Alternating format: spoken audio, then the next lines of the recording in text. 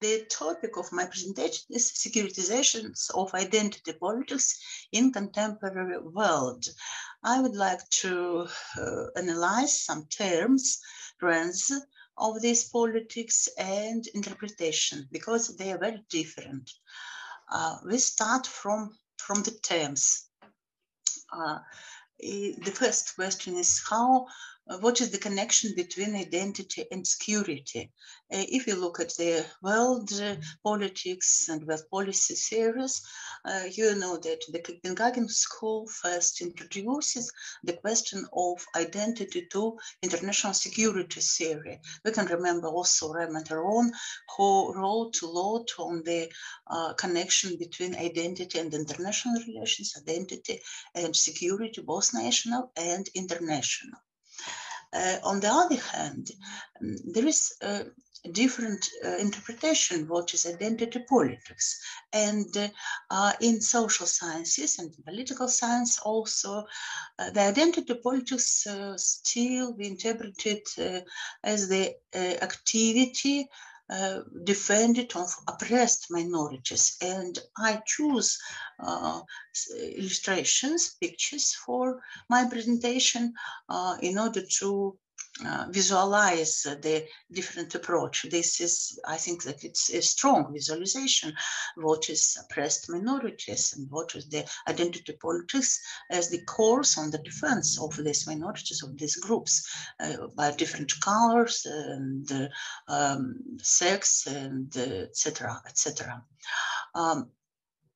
But during the last decade, the new understanding and the new interpretations of identity politics spread. And there is in some gap between public discourse and academic discourse, because if in academic discourse this classical understanding of identity politics as the defense course still exists, but in political discourse, public discourse, the new understanding of identity politics. And it depends on the activity of politicians, political leaders. Probably the most of them declare the principle, it's my country, is it right or wrong? It's American sentence, and very often people don't remember that it's some prolongations of this sentence. It's my country, is it right or wrong? If my country is right, I support it. And if my country is wrong, I correct it. But politicians don't remember, and it is not interesting for them to continue this sentence. So it's my country, is it right or wrong? It's identity politics, and the answers on the questions, who are they? And who are they? Are they our opponents, or are they our enemies, potential or real enemies? So the strong connection between identity and securitization, security, we look that it's the trend of our days, nowadays. So the new interpretations of identity politics is the activity targeted at the creation and legitimation of the nation-state identity. In Russian political science, Professor Semenenko proposed this sentence, this approach, and during last years, a lot of publications were made according to this understanding and this interpretation of identity politics. And it's possible to say that securitization puts the category of identity in the context of international security, when identity politics could be used as a soft power element and foreign policy tool. And we can find in contemporary interpretations of identity politics that it's really a soft power, or that it's some kind of not of course hard power, but very strict course. I would like to say some words on the new politics of memory and identity in this classical understanding understanding of identity politics. It's a huge area of study. It's a huge area of discussions, sometimes very hot discussions, this new politics of memory and identity. And I propose you to look just for several signs of this new politics, which illustrate wars of memory, wars of monuments, BLM, and mnemonic warriors. Wars of memory are connected with wars of monuments. For example, you know, I'm sure that you know this monument to Winston Churchill, and it was written that Churchill was a racist. But you couldn't find these monuments now. They didn't exist more. Abraham Lincoln monument, Christopher Columbus monument, because they were replaced. They were destroyed according to this new wars of memory, because all of these people, both of them were interpreted as racist, and so not necessary to keep their monument. So no monument, only some photo on them. And probably you know that there is a new course in the USA to change the design of US dollar.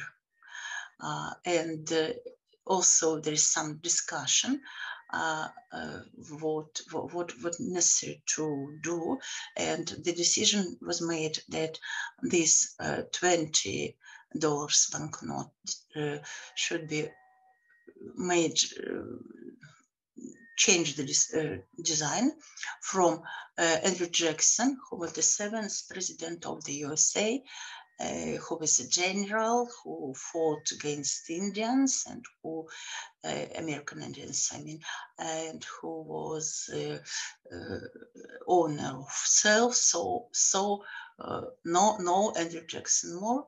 Probably Alexis de Tocqueville would be very glad, because he hated Andrew Jackson. Tocqueville, in his Democracy of America, declared that Jackson is the worst person for the presidency, but only the good political system helps America to keep democracy. And Jackson will be replaced by Tubman. Tubman, who was a female activist and fight against slavery. The securitization of memory politics strongly connected with the memory on the Second World War. And we can look that the picture is very different, the understanding of the result of the war and the participants of the war. According to Gallup data, in 1945, 60% of Europeans considered that the USSR, Soviet Union, played a key role in the victory over fascism. In 2015, 60% of respondents thought it was the USA. And I choose also these different pictures, like visualization of these different pictures of memory on this event, Soviet soldiers in Berlin, or Allied landing in Normandy. It's different pictures and different understanding, different interpretations of the war, of the winners, especially USA or USSR. If we look on the another side of this pact during the Second World War, 70% of Japanese school children answered that Japan was a victim in the Second World War. Why they answered such way?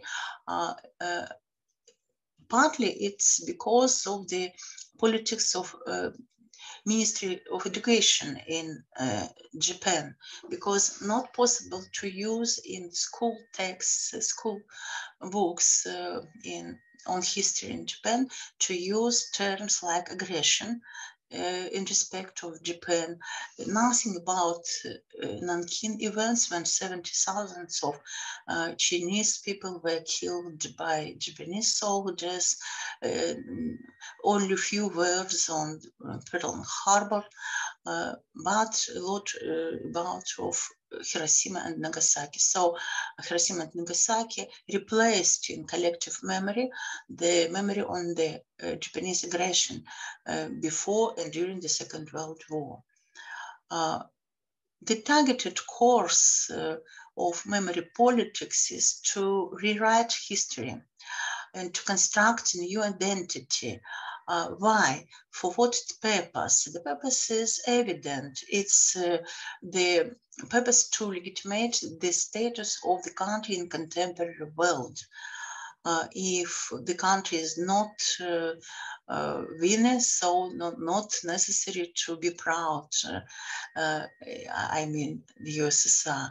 If the country is victim, so not necessary to be ashamed for the crimes during the Second World War. Not so rarely the rewriting of history, the alternative politics of memory and alternative politics of identity has some pragmatic motivation and incentives. And historians and political scientists consider that it's true regarding the Eastern European countries, because Eastern European countries have a very strange and strong feelings. Even one of American journalists, Francis Stapleton, entitled his his book on the Eastern Europe as Hidden Europe. Why Hidden Europe? Because nobody wants to be interpreted as Eastern Europe. Eastern Europe is a loser in the Cold War. So it's necessary to rewrite history, rewrite collective memory. And for the Eastern European countries, especially Poland and then Baltic countries, there is some representations of the countries as the victims of two totalitarian regimes, Nazi and Soviet. And it connected with the refusal to regard the Holocaust as central to the memory of the atrocities during the Second World War. This victimism has a result meant to equate Nazism and communism. As you know, the European Commission, the European Parliament agreed to do this and made several documents with equitation, Nazism, and communism. And the another point of this victimism as a course of identity politics is refusal to admit responsibilities for crimes during the war. For example, Viktor Orban, the Hungarian politician and leader of Hungary, explained the participation of Hungary in the Second World War on the territory of the Soviet Union.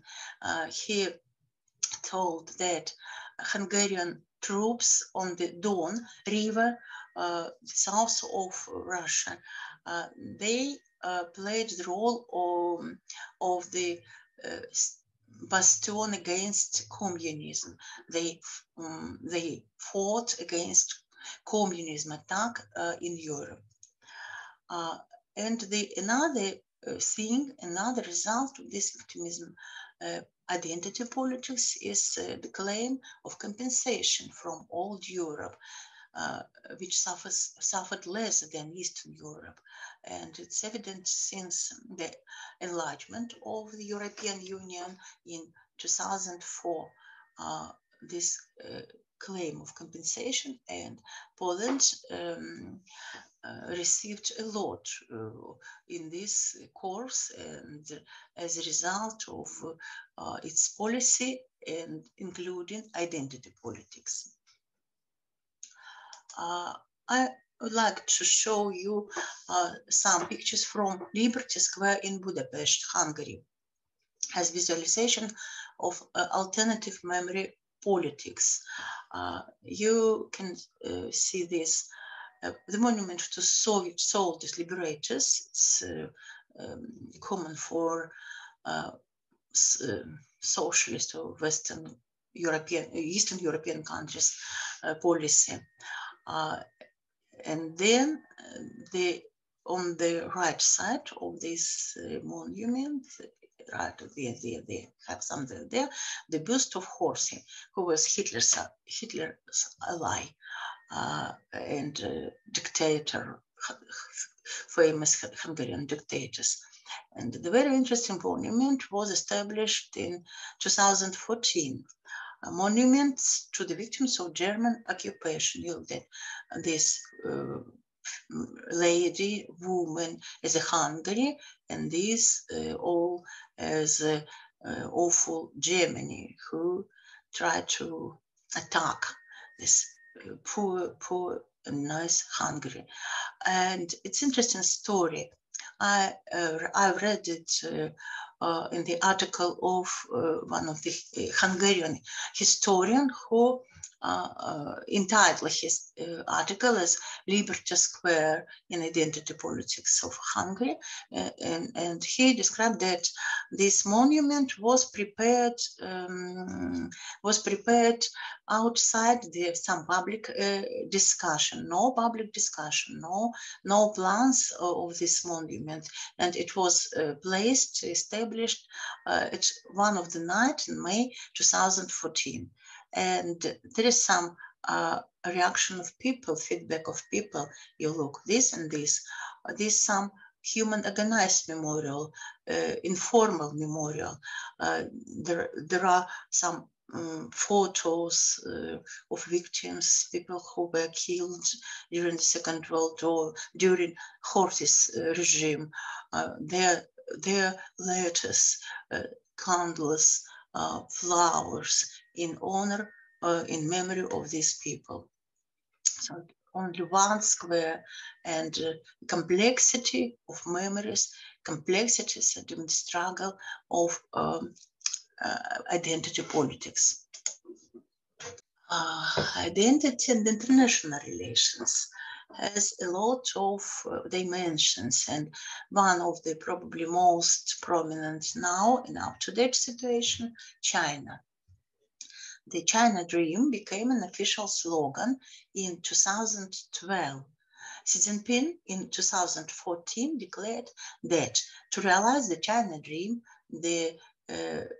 China needs to enhance its national cultural soft power of China.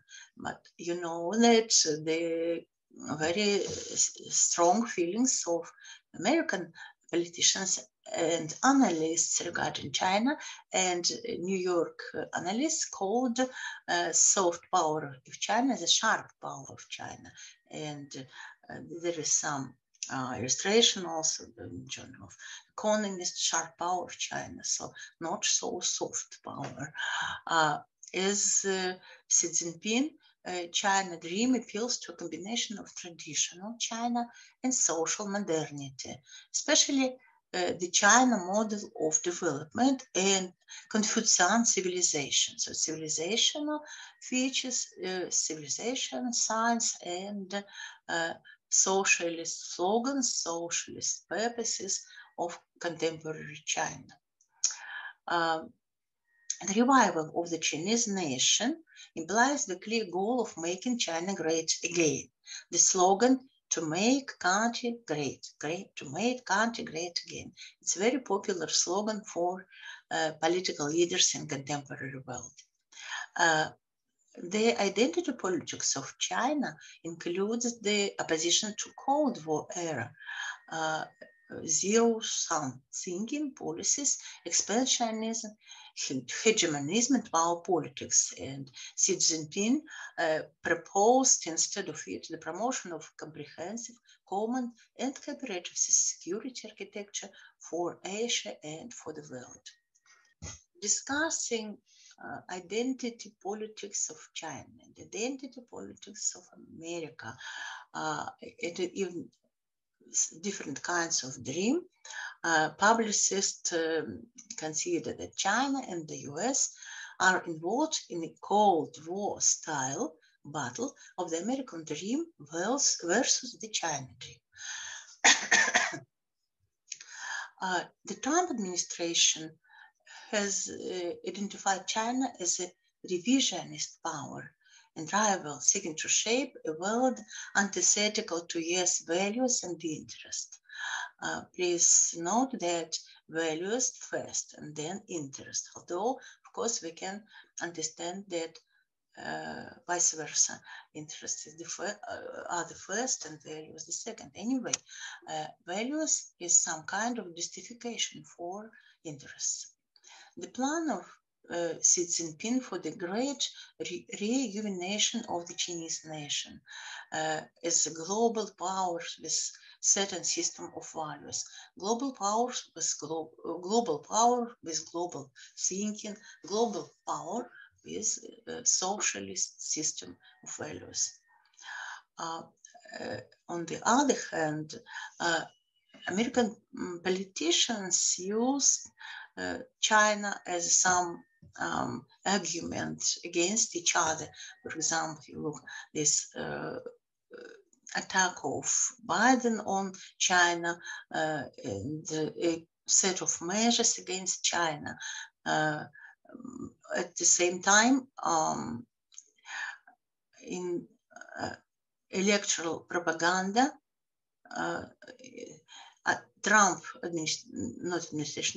team used the China and Xi Jinping as some argument against Biden, that Joe Biden is a Chinese puppet. You look this Trump advertisement, political advertisement.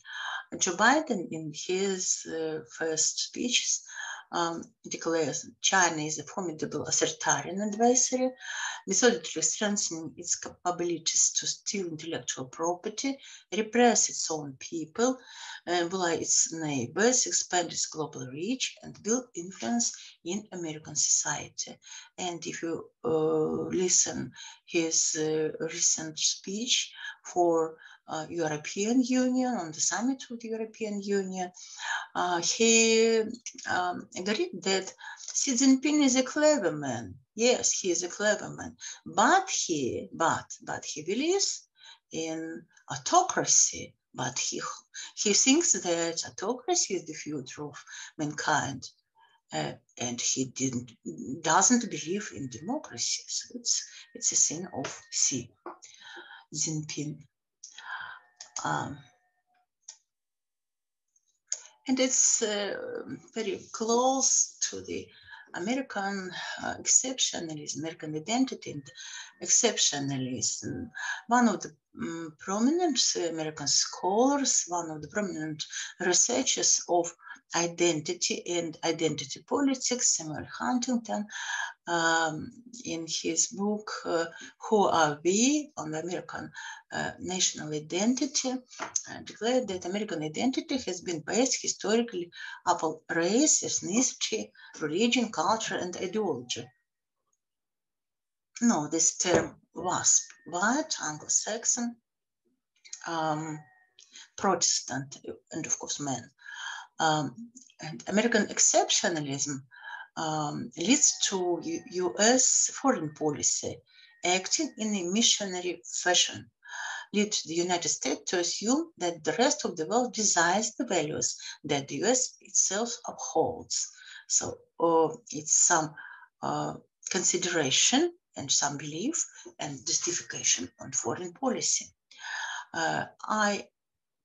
Preparing to this presentation, I have looked at recent publications, articles of the American researchers and Russian and Chinese also, and the most of the authors emphasize that US state representation as the leader of the West with corresponding rights and responsibilities, that it's one of the reasons why American public opinion accepts costly military intervention abroad and the active military post in general.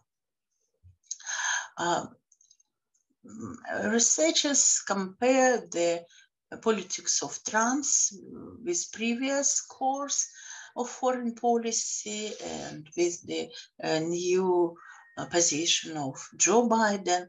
And there are, of course, some differences. Trump American first foreign policy gave a sense of order to the United States foreign policy universe by rejecting the post-war consensus of extending a globalist ideology. Trump was sure that necessary to concentrate, to focus on the domestic power and domestic policy in order to make America strong. And when America become more strong, it's possible to return to this America first foreign policy. Political justification of exceptionalists spread through the politicians of different political orientation, different partisanship. Liberals advocate US primacy and NATO expansion as essential for preserving the global institutional order and promoting democracy. Biden explained in 2020, no other nation had that capacity. Neoconservative neocons and hegemonic realists, the another kind of politicians, defend US military primacy as a view it is an essential foundation of American national security. Neocons go even further than realists by insisting that the United States cannot be fully secure without transforming other states, such as Russia, in particularly in the image of American democracy. I don't know, do you remember or not? It was very popular advertisement during Bush younger. George Bush, that do you believe in democracy? If not, we come to you with our missiles, with our rockets, with our weapon. American exceptionalism, legitimate foreign policy, and I propose you to, I think, very clear citation of two presidents, previous Donald Trump and recent Joe Biden. We want our sons and daughters to know that they are citizens of the most exceptional country in the history of the world, the most exceptional. There is a Marxist doctrine holding that America is a victim racist nation, declared Donald Trump. And Joe Biden repeated several times, very emotionally, like some actor, America is back. I repeat, America is back. So America is ready to lead the world. America first. We shouldn't go away from this. Biden now familiar call for a more unified Western front against the anti-democratic threats by Russia and China. And I cite the European analysts who answered, yes, well, this is a well-known style of America. We decide, you follow. But the world is different now, and probably Europe would not like follow just because America decided. It's the problem.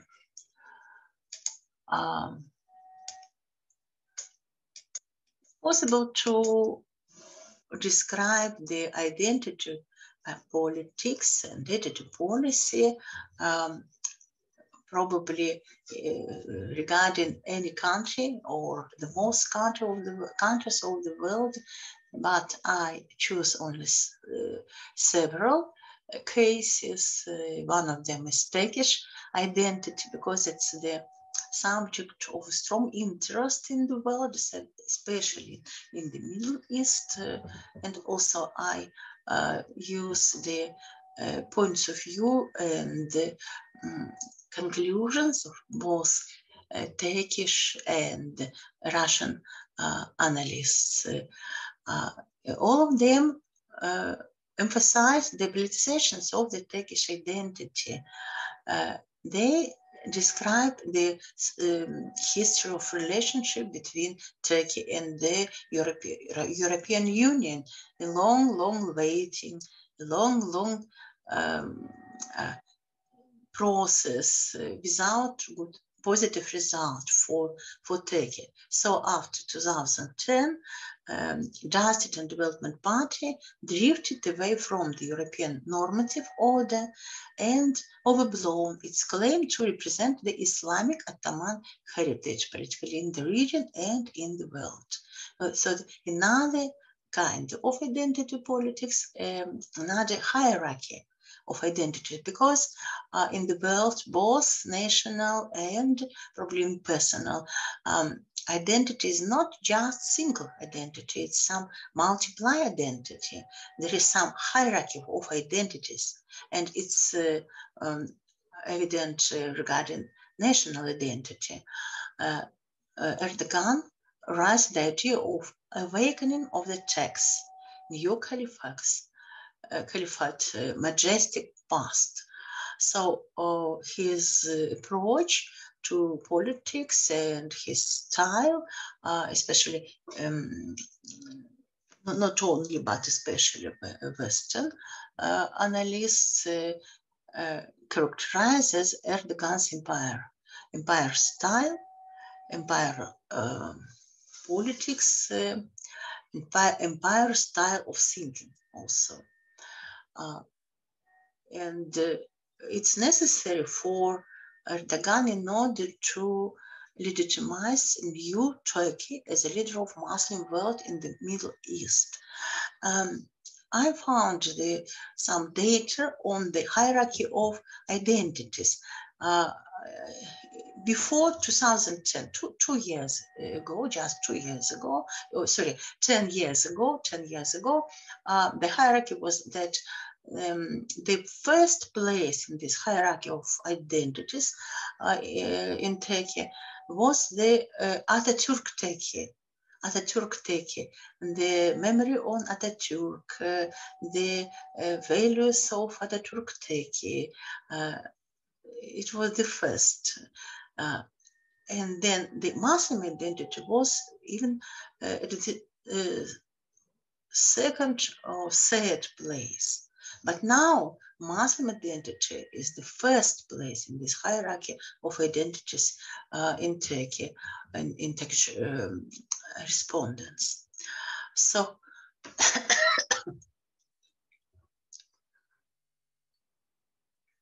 and publishers likes to compare Erdogan with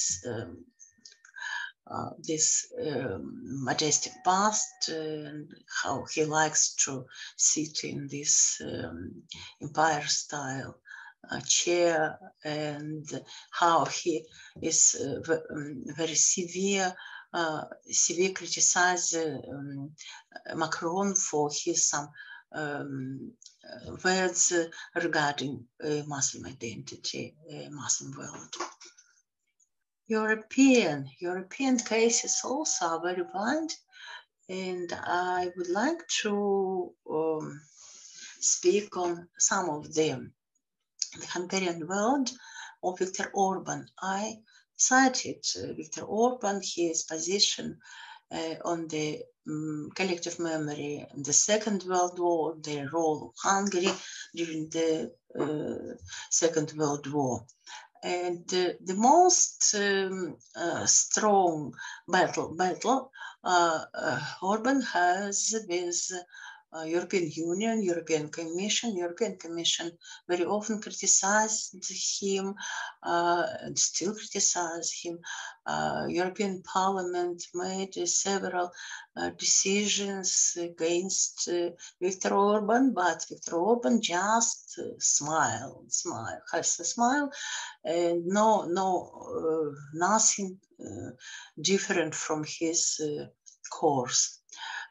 He declares Hungary is one of the most inward-looking societies in Europe. And what? So he compares the situation in Hungary with the situations in other European countries. And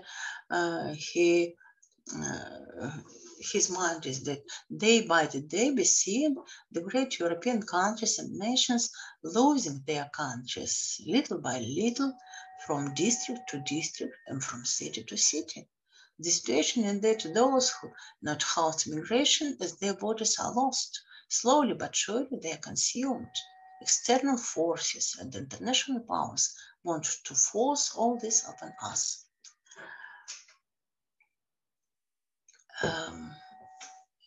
Viktor Orban defends the right of Hungary to be special, not to follow, even if European Commission decide we don't follow these decisions, because we are very different, because we keep our Christian world, our Christian civilization is the worlds of Viktor Orban, and his supporters understanding and describing his policy, emphasize that trapped in our linguistic and cultural bubble, we Hungarians live cut off from the real enlightened world, and that's why we are so xenophobic and anti-Semitic, and why we love our prime minister, who is by law nationalist hate murder. So the words which could be absolutely awful regarding any political leaders are evaluated like some compliment in respect of Viktor Orban. Different position, different special Hungarian world, own system of values, Hungarian identity of politics, defense of this identity. And this identity politics is only one, not the only reason for cooperation of Hungarian and Polish leaders. You look at did some satiric explanation of their friendship, like right dictators, like politicians. Anyway, Poland has some slogan, not official, of course, that this country is the Christ of the nations. So also Polish politicians try to politicize identity, not just Christian identity, but Christian Catholic identity. It's necessary for them for justifications of their policy. You know, you can look on TV how mass protest movements, especially female movements, but not only female, against this abortion law, which is not human, of course, regarding both women and children, babies, but it's this course is falling into the Catholic values, Catholic tradition, and it's why it's defended by politicians. The another identity politics component of Poland is anti-Russian syndrome. Anti-Russian syndrome, and it is not just in relationship with Russia, but it's more often used in negotiations with European Union. that Russia was enemy, Russia still enemy, Russia is danger for Poland. So European Union needs to defend Poland, needed to help Poland, and Poland received more than any other country of the Eastern Europe since enlargement of 2004. And this anti-Russian syndrome is used by Polish politicians very often, and it's possible to fail with high qualification and experience. Hungary and Poland. Analysts characterize and refer it as two EU schismatic who not try to divide Europe, but they try to use this card. They try to press on the European Commission, to the old Europe, in order to receive some dividends, some preferences. And the last attempt was made in December 2020, when during the discussion on the 7th-year plan, financial budget of European Union. If you speak on Poland, Poland also have some pragmatic orientation towards the USA. Sometimes it's some like not divorce with the EU, but some kind of unsincere relations with European Union, American orientation more. One of the most probably complicated questions on the identity politics is the problem of identity politics of Russia, of course. And I looked before presentation several publications of the beginning of the 2000s, and I remember, of course, but in some degree I forget some things, and it's difficult to even to believe that it was true regarding to beginning of 2000s. I found the article of Igor Zivilov. He is a very liberal person. He is historian and political scientist. He's professor.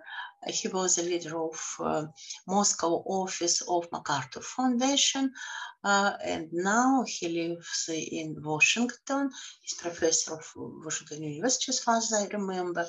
And in his article, which was published in 2002, he wrote, in 2000s, Putin began changing Russia's image from great power and an influential center of a multipolar world to one of a European country and full member of the Western community of states. And I continue the citation. His opponents argued that the special place of Russia on the global stage is predetermined by unique Russian identity based on its size, nuclear weapons, necessity to protect local borders, and the sense of being a great power and the center of distinct civilization. Yeah, I remember because Russia had and still has identity crisis after 1991, after lost to the Soviet Union, after became Russian Federation, because What about system of values? What is the purpose? What is the course? What is the way for Russia? And the society was fragmented. The society still be fragmented. We have fragmented political culture. If follow the terminology of Walter Rosenbaum, the researcher of political culture, fragmented political culture. And in the beginning, at the beginning of 2000s, Putin followed the course on the European course and cooperation with Western community of states. And the situation was different, changed in 2007. And Munich speech of Vladimir Putin was shock for the Western countries. What did he say? He said that Russia is a country, citation, Russia is a country with a history that spans more than 1,000 years and has practically always used the privilege to carry out an independent foreign policy. We are not going to change this tradition today. What does it mean? Why the Western countries were shocked by this speech? Because it was the same way. You decide, we follow. We don't follow what you decide. We will decide ourselves. We will choose our own way. And then, yes, after this period, in the second time of his presidency, Vladimir Putin followed this point that Russia, unique Russian identity based on size, nuclear weapons, sense of integrated power and center of distinct civilization. In his recent speech, he emphasized that Russia has a special, unique civilization. As I said, Russia still has no certain domestic identity now. The political culture still be fragmenting, and it's evident when we look on the reaction of the society on any political event. No unity, no consensus on the big political event. Probably exclude the independence of Russia. Nobody in Russia wants to be part of another country. Everybody wants to be the part of independent country. As the world power, Russia is resistant to external influences. It's able to protect itself, and it tries to pursue independent policy. I follow in this point on the Dmitry Trenin, who is a specialist on international relations and world policy, and it's his interpretation what is world power now. World power is a power which is resistant to external influences. World power is a power which is able to protect itself. World power is power which tries to pursue independent policy. So nothing imperialist, nothing which is connected to superpower position, but anyway, not a super, but world power. Very interesting analysis was made by son and father Tsigankov. Pavel Tsigankov, who is father, and Andrei Tsigankov, who is son. They are high qualified specialists on international relations. They are professors. Pavel Tsigankov is professor of Moscow State University, and Andrei Tsigankov is professor of University in San Francisco. They are brilliant analysts, I think. And they made some analysis of Atlantic Council reports. and expertise regarding Russia and USA, Russia and China. And their conclusion is a balanced approach to Russia should avoid partisanship and be based on objective and self-critical expertise. The politically polarizing international transition places an especially high premium on such expertise. And that's right. I listened to a lot from our colleagues that in the last decade, the Western countries and some Department of International Relations and some analytical centers, they were short of high qualified, high premium experts on Russia, because Russia became something not very significant.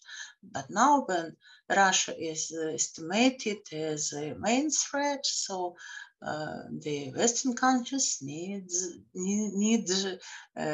expertise and need experts. And I agree absolutely with Tsigankov's that high premium of expertise is some condition of analysis and good foundation for real and wise policy making. But I would like to finish my presentation, but not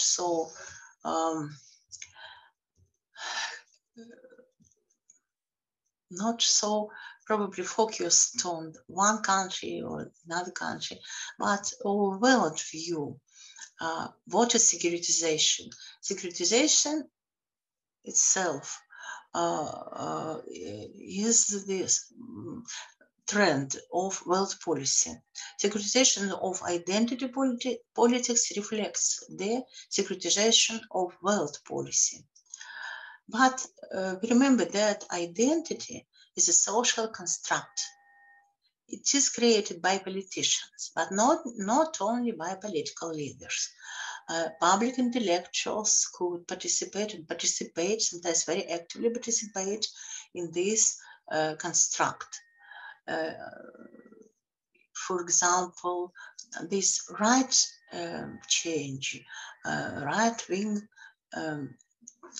course, right-wing turn in Hungary, Poland, and Russia were created with assistance, with work by public intellectuals, intellectual centers, some academic magazines, literary magazines, literary circles.